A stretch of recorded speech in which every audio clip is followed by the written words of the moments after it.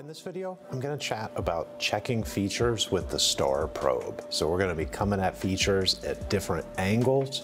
We have to program it a little bit differently. So again, I'm going to be at the machine without a CAD model. So this is all going to be taking features with the probe.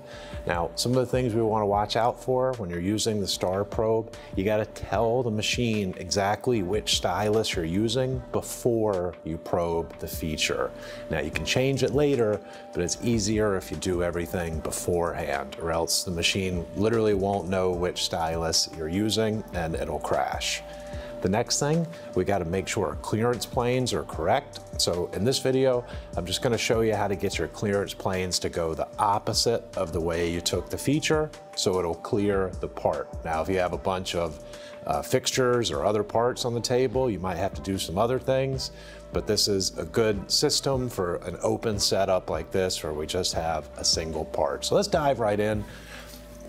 I've got my part right here. I've already done an alignment, so I took these two planes and made a symmetric plane in the middle, took 2 points here, and then took this top plane, so a couple points on each. So that handles our alignment, no big deal there.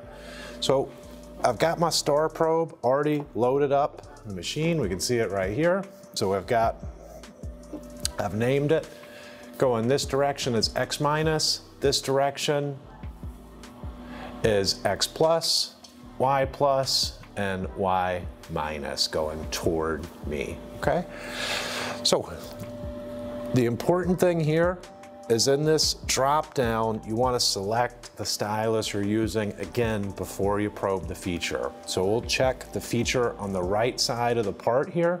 So I'm going to use the X minus probe. If you're unsure about which probe it is, just open up the stoplight and the probe you're using will be lit up in red, okay? So I got the probe. I'm going to go over here. And again, you can use, as long as you've told the computer which stylus you're using, you can use the F11 Macro even if the probe is sideways. So I'm going to do F11, hit return, and it'll do the 4-point macro for me right here, okay? So we're happy with that. Probing points are found with me right now. I'm going to hit OK. Now, if you notice, our clearance plane group is Z plus. We're going to change that to X plus, so CP plus X. That way, before and after it's probed, it'll not smash into the part. Let's put it that way, okay? So I'm going to drive out of here. I'm going to go up and around the part. I'll come back down. Now this is important, like I mentioned, gotta come up here and change this to X plus. And you'll notice now number 3 is lit up on the stoplight, and now we can do another F11 macro. If you didn't change it to X plus, it's gonna think you're probing with X minus, and the program will get real wacky, okay? So I'm gonna come in here, same idea. Again, I'm going to get in the middle of the feature, F11, hit return, and it's going to take those 4 points automatically. Now, the downside to the 4-point macro is it gives you, obviously points in your strategy. It's really easy to go in there and change that to a circle path afterward. So, if it doesn't save you time, don't use it. But if it does, you can always just change it to a circle path later. I'm gonna hit OK there. Again, I'm gonna change this clearance plane.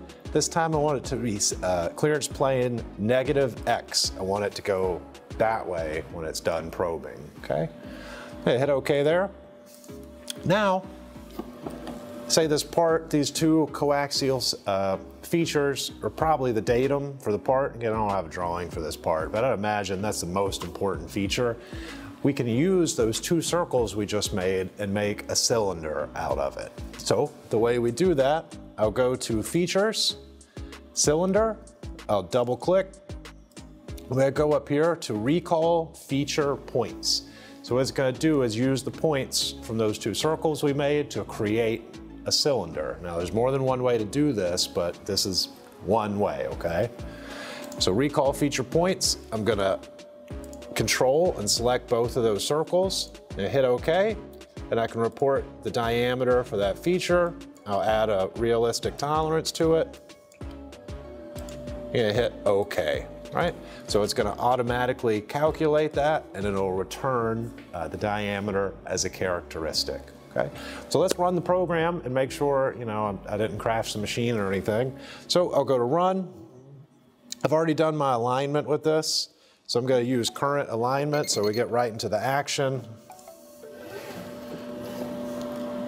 And it's going to come in here and take those points for those two features I just created. So this is a danger zone. As always, when it's finishing one feature, you want to keep your hand on the speed wheel just in case you did something wrong. You can catch it before it smashes into something. So that's good. That's our clearance plane. X plus, getting that thing out of the way, and it'll come back across the part and come back in for the next feature. And after it's done, it should move straight out to the X minus clearance plane. Okay, so that's it for this video. That's one way to use the star probe. We checked some coaxial features, and we used recall feature points to make two circles into a cylinder. So again, with the star probe, or anything with multiple stylus, select the stylus before you probe and check your clearance planes. If you have to, go and execute each feature before you run the full program so you don't get any surprises.